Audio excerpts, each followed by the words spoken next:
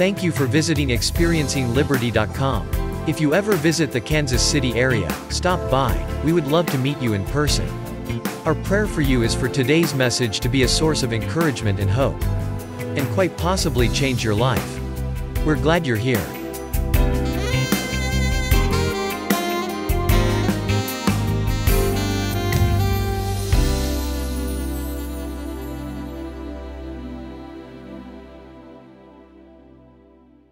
So if you've been with us the first week, we talked about that there's solidarity in the fact that all of us deal with pain. It just is, it's part of life. It's part of us living.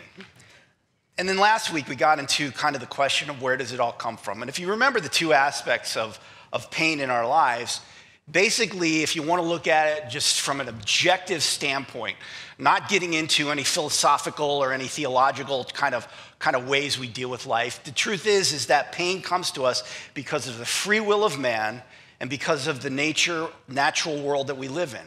The free will of man saying that when I make decisions in life, I can't always choose the consequences that come alongside those choices that I make.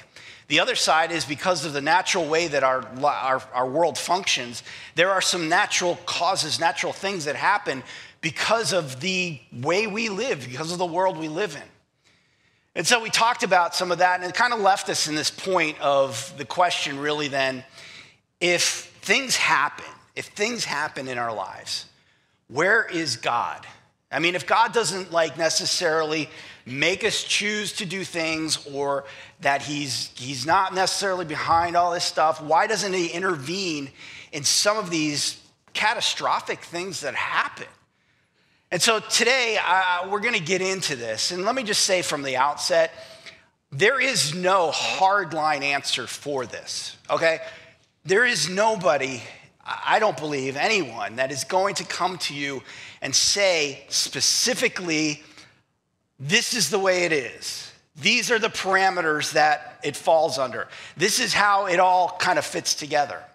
What I'm going to share with you today is kind of my approach to this and how I deal with it, trying to reconcile this chaos of life alongside with this God who is supposed to be in control. So I want you to know just at the outset that as we get into this, it may kind of raise some questions in you, which I think is okay, but I don't want you to just kind of back away from it. Because in order to deal with pain, I think we have to step into it. Otherwise, it gets the best of us. It is the thing that is in control of us. And there's a tendency, I believe, because I've been in this in situations in my life, that when there is pain and when we talk about pain, we have a tendency to live in a silo, to think that nobody can understand that pain that we're dealing with. Therefore, everything else around it doesn't matter because there's not an understanding of that. But I do believe, I really believe that in this place right now, in this room, you would be shocked. I believe you would be shocked if you knew the pain that some of your friends and your church family members carry. Some people are more open with it. Some people are very closed with it. But there is a level of pain that permeates every one of us at some kind of level. And if you've been through this world unscathed at this point, I'm not saying just look out. I'm not saying anything like that, but you're kind of a rarity. You're kind of a rarity. Because whether it is the natural consequences of what we do or whether it's just things out of our control, there's pain. Now, I want to talk about this, but I don't want to spend a lot of time on the free will side, because I think most of us get that. I think we all can understand that if we do certain things in life, then the consequence is going to follow. Simple point. If I live off credit cards my entire life, the consequence is I'm going to be broke. Then we get over here and we're like, God, why am I broke? Well, it's because you maxed out all your credit cards, and now you can't make the credit limit. I think we get that. The only point I want to make with this is that this is why the Word of God is so important, because the Word of God comes into play with our choices. with that natural consequences of our free will. This is why we constantly talk about following God's word, because God's word leads to positive consequences. Well, will it remove everything? Well, obviously not. But this has a tendency, following God's word has a tendency to remove a lot of the garbage that we find ourselves in because we don't put ourselves under the authority of God's word. And we get to the point where we live a life apart from God's word and we find ourselves in a mess, and then we come to God and we're like, God, rescue me, rescue me, rescue me. Rather than living by the methodology of Scripture, we turn to the miracle of God and we think that God doesn't love us because he hasn't provided a miracle that's going to pay off all our credit cards. So with this one, I don't want to spend a lot of time on it because I think we get it. I think we understand it. I don't think anybody in here is going to say, well, I can live my life totally apart from God and expect things to work out in some kind of way. Now, again, that doesn't mean that everything works out right. And that's what we're getting to today, the other side of it. What about those things that happen in life which you don't really understand where they came from? You don't understand why they came. You don't understand how they came into your life. How do you reconcile that part with God? So that's what we're hopefully going to get into today. And I pray, I just ask you for a little grace today because it's this is a tough topic. It's hard enough to get up here and talk for 30 minutes and you guys to act like I know what I'm talking about. But in a topic like this, the stakes are even a little higher. And I don't know why that, I felt this direction, but nonetheless, here we are. So we're just gonna jump into it. So up to this point, we've got to talk about pain and we talk about where it came from. Today, we're talking about then, where is God through all of this junk? And I don't think you can talk about pain in life without at least referencing or coming in contact with the book of the Bible named Job. Now, Job, many of you know, if you've been in church for any amount of time, Job is a story of incredible, incredible pain. The book of Job is found about in the middle of the Bible. It's actually a very long book, but the narrative part of it is only very short right at the beginning. And that's the part we normally know about, the narrative, where Job, at the beginning of this book, is living high on life. I mean, his life is perfect. Everything's going good. His business is going good. His relationship with God is going good. His finances are going good. And all of a sudden, there's this thing where Satan's like, hey, this guy's only liking you, God, because you're blessing him. And God's like, no, I don't think so. So in the course of events, he loses everything.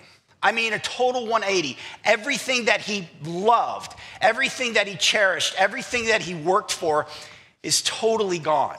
He loses his family, he loses his possessions, and he loses his wife in the sense that they're no longer on the same page now with regards to his relationship with God.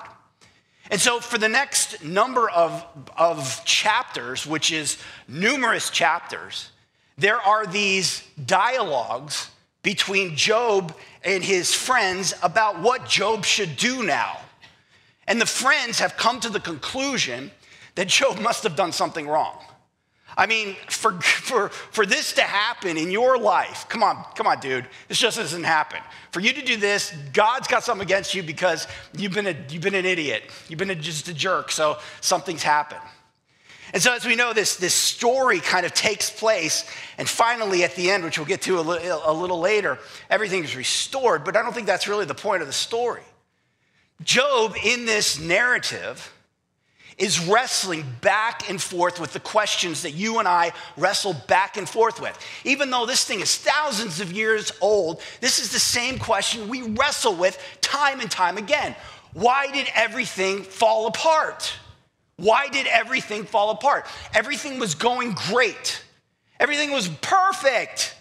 And then for some unknown reason, everything is gone in just what appears to be a snap of the fingers. Everything's gone. And Job is left trying to pick up these pieces and trying to reconcile his life right now, the pain that he's going through, the loss that he's going through, and where the heck is God?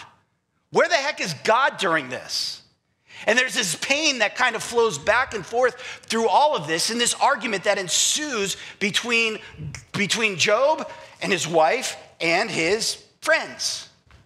Now, Harold Kushner wrote a book like 40 years ago, and he refers to the book of Job, and he comes up with these 3 statements about Job and about the life of Job and kind of what we think when we look at Job and his scenario that he's living. Now, let me give you these 3 scenarios or these 3 statements that he comes up with regards to this. The first statement is this: God is all powerful. God is all powerful. In other words, when we look at the story of Job, that Job is living under the control of God. And there is nothing that happens in Job's life that God does not either ordain or does not control or permit or allow or control. So this is the first statement that we look at, and we believe when it comes to not just this story, but our lives, that God is all powerful.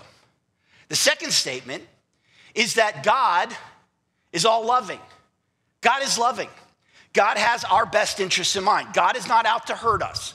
God is not out to create the pain in our lives. God loves us. Now, we believe that, again, trying to look at the book of Job, but we also have a belief in that as we look at our own lives. The third statement, then, is that Job is relatively a good person. He's a decent man. Now, he's got his flaws like everybody else, but in relation to what happened to him, is he that much worse than another person who did not get the same outcome? So in other words, yeah, we all sin. We get that. We all understand that. But if we're looking at it like, Job, you did something wrong, then everyone who does something wrong should be punished to the extent that Job is so-called punished. So we look at Job and we're like, there's nothing wrong with him to the extent when you compare him to another person. Now, these 3 statements, I think we all look at Job and we can look at them and we can think that, yeah, they're pretty true. We look at our own lives and we think, well, they got to be true as well. That God is all powerful, God is all loving, and that, we're kind of decent people. We may not be perfect, right? But in comparison to some other people who are being blessed, I mean, come on. It doesn't mesh. Now, while the beginning of the book of Job is happening, all of these statements are true. While everything's going great, while Job is living a life that is so-called perfect, we can look at these statements and we're like, yeah, absolutely. God is all powerful, blessing Job. Nothing is happening against Job because God is blessing, because God is all powerful. The second thing is, yeah, God is loving. God loves Job so much that he is giving Job all of these blessings in his life. And the third thing is true as well. Job is a good person, and because of his goodness, he is not getting reprimanded for being bad. Whether you believe that kind of scenario or not, all of these statements can be true. But the problem comes in the middle of chapter 1, where everything bottoms out. Everything falls apart. He no longer has his job. He no longer has his family. Everything is falling apart. The question is God all powerful? Is God loving? Is Job a decent man? Because in order for all 3 of those to be true, how does that reconcile with what's happening to Job? Well, if God is all loving, why is he putting pain upon Job? If God is all powerful, why is he allowing the pain to come to Job? And if Job is a decent man, why is all this happening? You see, what really comes into play here is the question, which of those 3 are you willing to give up with regards to Job's life when you cannot explain it? Because if God's all powerful and if he's all loving and Job's a decent man, then all of this garbage should not be happening to Job, right? So we look at our own lives, and we have these three statements. Now, while things are going great, no problem. No problem at all. I mean, God is all powerful. He's giving me good stuff. God is all loving. He's blessing me. And I'm a pretty decent person. That goes without saying. So we have these three statements that we can buy into when things are going great. But what happens when the bottom falls out? What happens when the pain comes in? Is it that God is all powerful? If he's all powerful and he's all loving, then why the pain? And if he's all loving and he's not all powerful, but then maybe I did something that caused this? So all of a sudden what we're left with is a confusion of the question, where is God in this?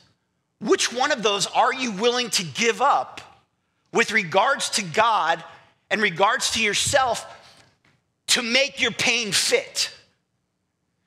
To make it okay, to kind of rescue God, to cover for God. What are you willing to give up? Are you willing to just say, yeah, God is all powerful, God is all loving, and I'm a pretty decent person, and all of this pain, it's okay. Do you feel that?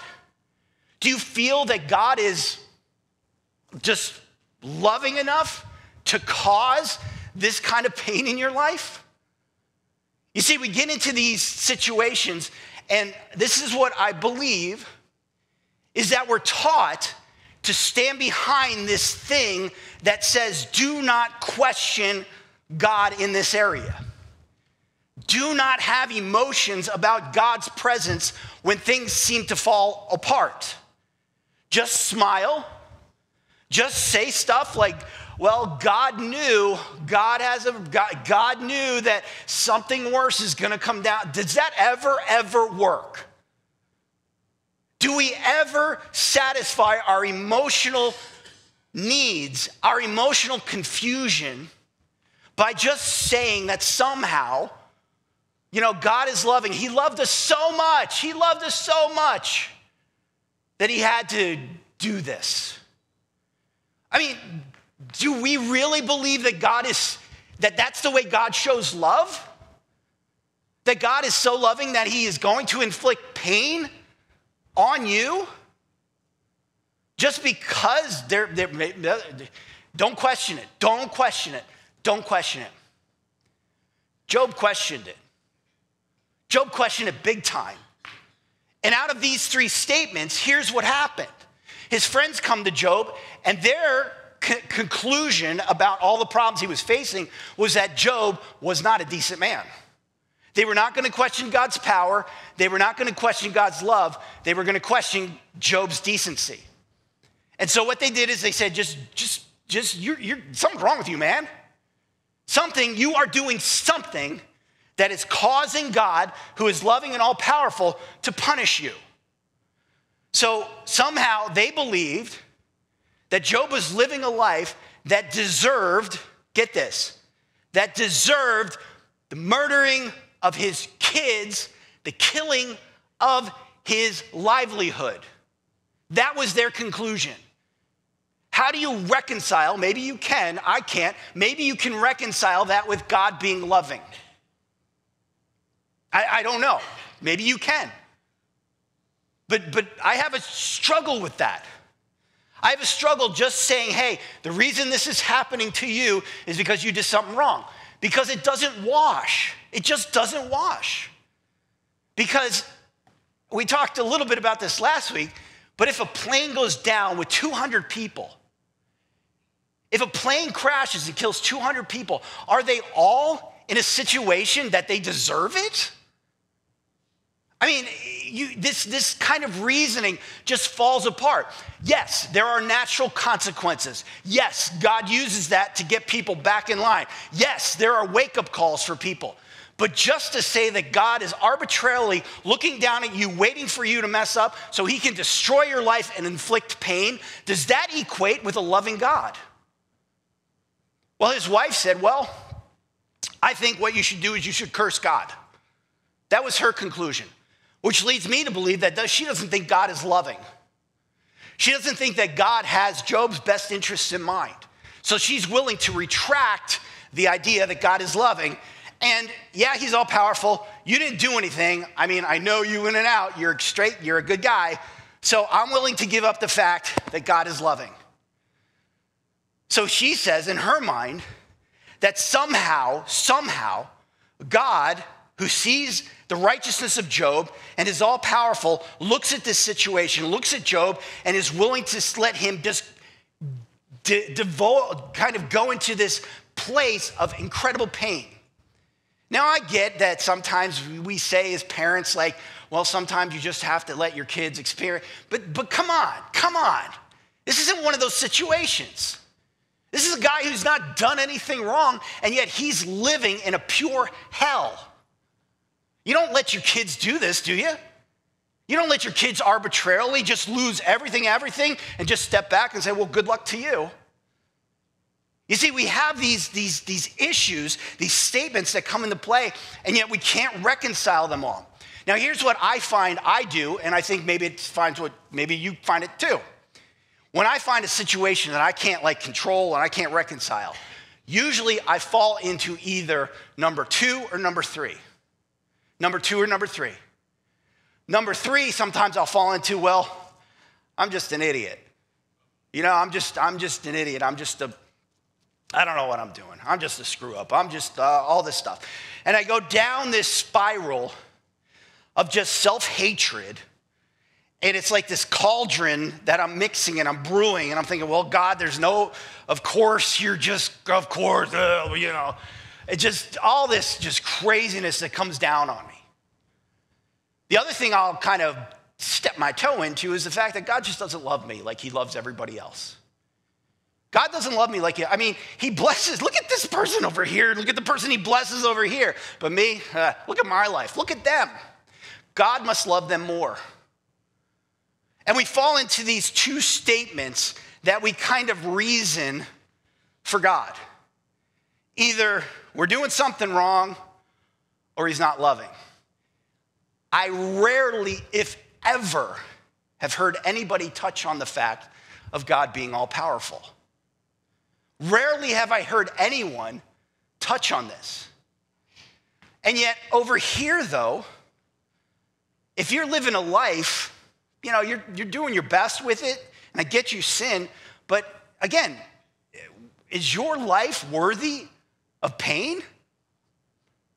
I mean, take away some of the natural stuff that happens. Is your life worthy of pain? Is God unlovable? Or does he not love us? So kind of what are we left with? All of a sudden, it kind of gets messy. It's kind of chaotic. It's kind of like, how do you make sense of all this? Well, I gotta hurry up. So I'm gonna get into the continuation of Job, because in Job chapter 3, we're introduced to this beast. It's called a Leviathan. Now you might be thinking, what is this, Jurassic Park, or what are we talking about? But this Leviathan is introduced in Job chapter 3. It represents chaos. It represents just overwhelming darkness. It's brought up again, and a whole chapter, in chapter 41, is dedicated to this creature, Leviathan. Now, I'm not saying this is a legitimate creature. I'm not talking about dinosaurs or anything like that. I'm talking about the representation of what the author refers to Leviathan as. And what he refers to it as is this chaotic creature who wreaks havoc on those who are near it, those who are connected with it. And in chapter 41, it starts out by saying, hey, listen, have you ever tried to pin down a Leviathan, which is this incredible, crazy, chaotic sea creature? Some of you are trying to tame this with a simple hook. And it's like, that's not gonna work. And this whole chapter outlines the chaos of this Leviathan. Finally, Job begins to realize that this Leviathan is a picture of the world and the life that we exist in. The world that we exist in is chaos. It is dark and it is painful. And many of us who try to figure it all out are like the person who is trying to wrangle this Leviathan, this crazy sea creature, with a little fish hook. And it comes into play where all of a sudden you realize that the only one who can control this chaos is God. Because the chaos is out of our control. So moving along a little bit, I want to get into then what Job responds with. After all of this that he's dealt with, all of this idea of this Leviathan, which represents the chaos, Job says this in chapter 42. I'm just going to read it to you. It's called Job's Confession and Repentance. And it says this: I know that you can do all things, and that no purpose of yours can be thwarted. Who is this that hides counsel without knowledge? Therefore, I have uttered what I did not understand, things too wonderful to me which I did not know. Hear and I will speak. I will question you, and you will make it known to me. I have heard of you by the hearing of the ear, but now my eyes see you. Therefore, I despise myself and repent in dust and ashes. Now remember, he's not repenting because of a life of sin. He's repenting because he didn't realize God's role in this. Now he begins this repentance or this confession by saying in verse number 2, I know that you can do all things. Well, all of a sudden you think, well, that means God can control everything. God is controlling, he is giving me good things, and he is allowing bad things to happen. But the context of this goes back to chapter 41, the Leviathan creature. What Job is saying here is he is saying, listen, God, I now realize the big picture here. And the big picture is that life is chaos. Life is not fair. And what you can do all things, which is to take the Leviathan of life, the chaos of life, and bring it under control. In Psalms, we read how God controls it. And again, in Isaiah, you read how God controls it. See, here's what we don't want to hear, but I believe this is what the truth is, at least the way I understand it, is that God is all-powerful. But God has released that power to a world that is full of free will and is full of nature that causes chaos. It causes darkness. We started in Genesis chapter 1, where we read how the world was full of darkness and chaos. And once the Spirit of God came in, it took the chaos and it turned it into something that was good. And that is the issue which we have, because God's power is not seen in the prevention of the chaos. I wish it was, but you know as well as I do, if someone comes in with a gun and shoots you, there is not going to be an intervention between God and the bullet.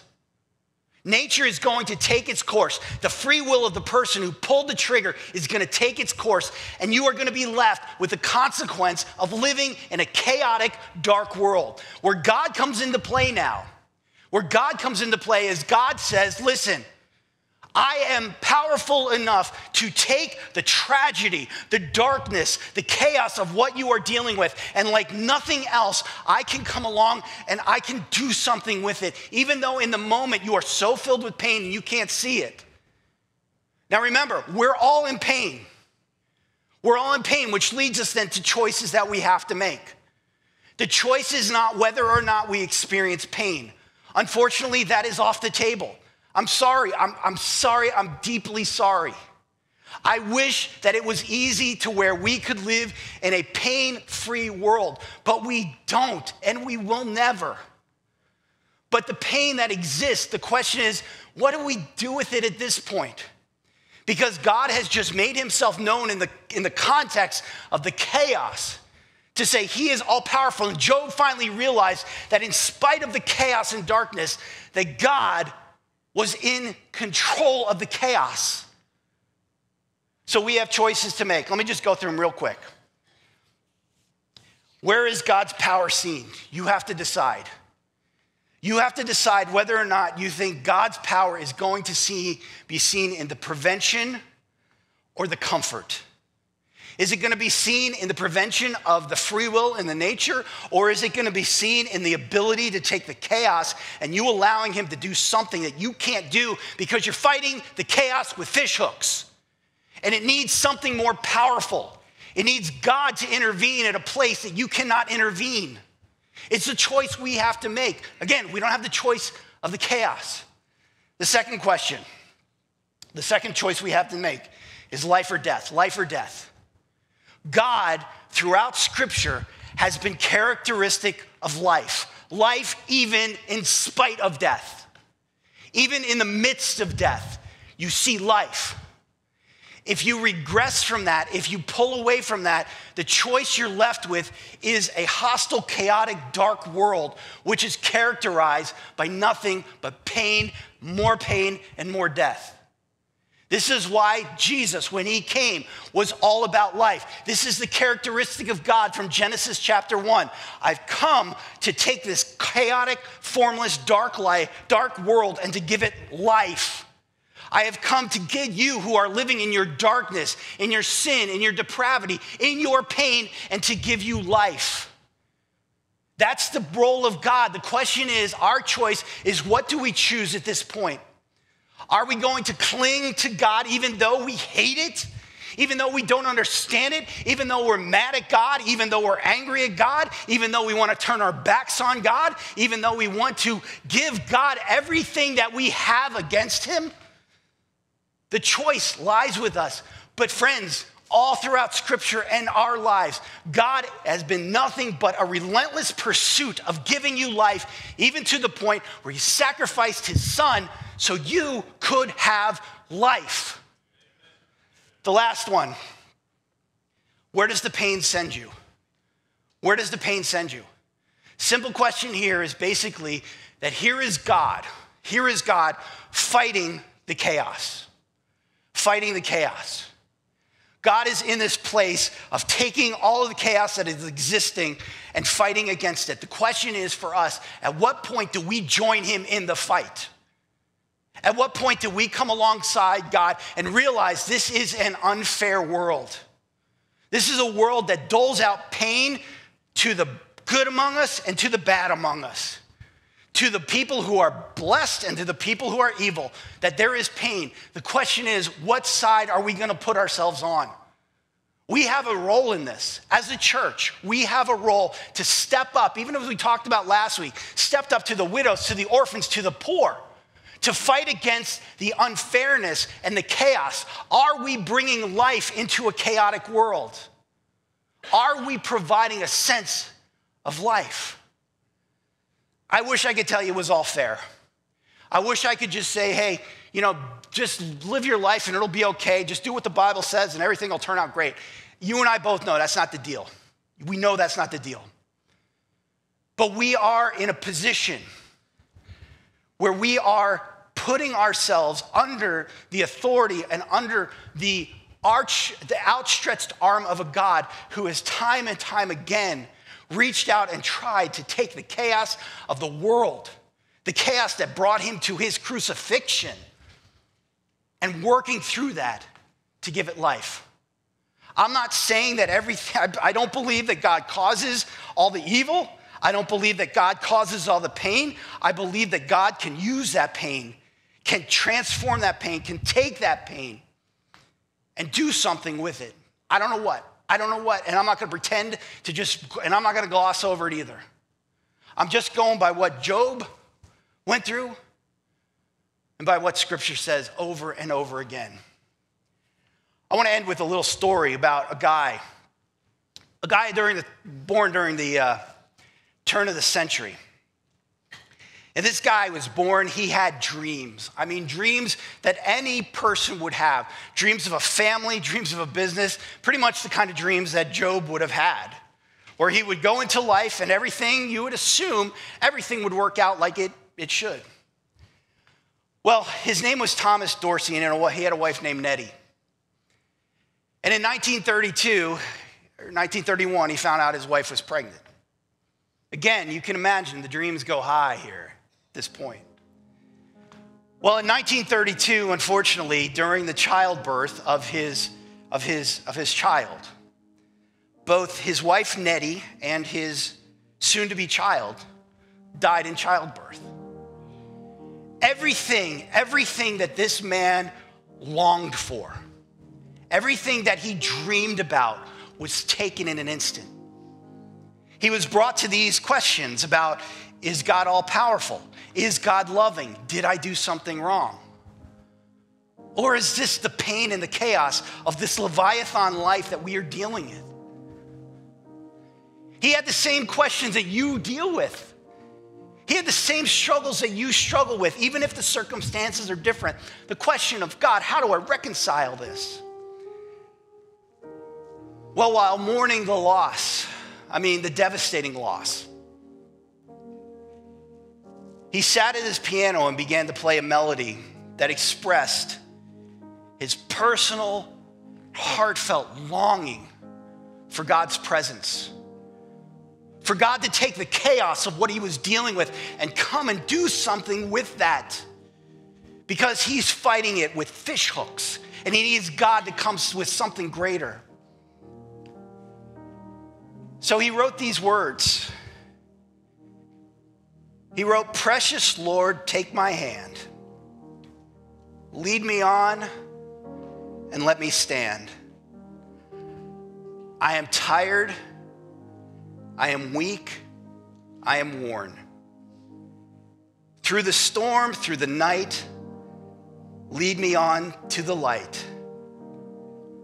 Take my hand, precious Lord, and lead me home."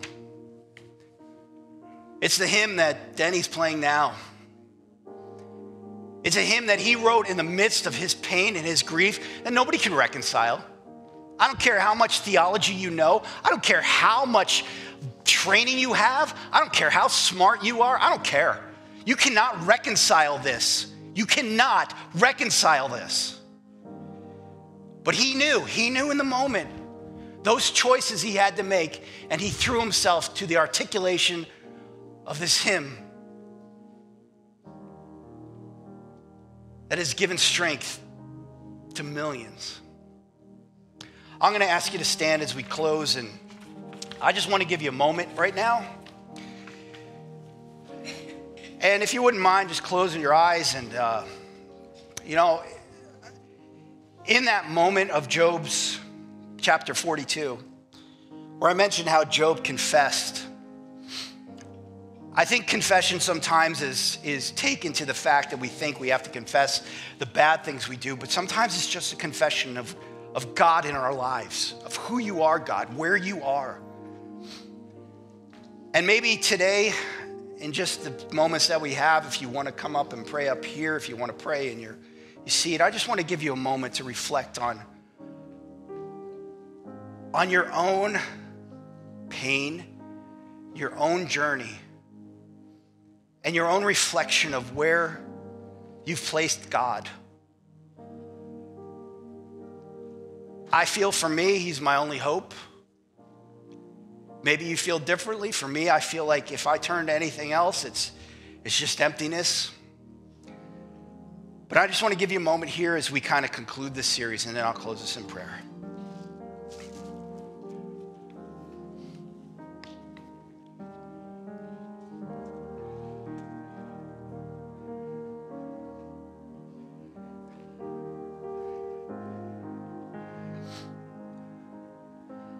Father, as we conclude today, I really hope that that this has been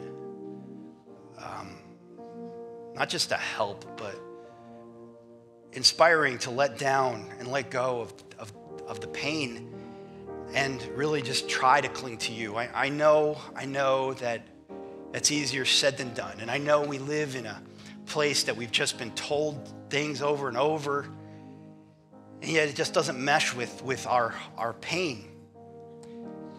But as we leave here today, I would just ask that you might just make yourself real. Make your presence real. I believe we as a church have a responsibility to be the the hands and feet of Christ, to extend ourselves in pain of our fellow brothers and sisters. And so this morning as we leave, may we not just leave with a sense of trying to deal with our own pain, but begin to raise our eyes and look at the people who are sitting next to us and realize that their pain is as real as ours. And that we can band together and we can make a difference in realizing that there is a God behind us who is taking that pain. And even though we don't understand it, and even though, sometimes it might lead to kind of blind faith, we have to trust that you're taking it and you do care about us. You do love us. And I would ask that for people who are in here pain-filled right now, that you might somehow lighten that you might alleviate some of that. Bring some joy back into their lives to realize the truth of the joy that you can offer. Thank you again for this church. Thank you for who you are. And we ask this in your Son's name. Amen. All right, everybody, have a great week.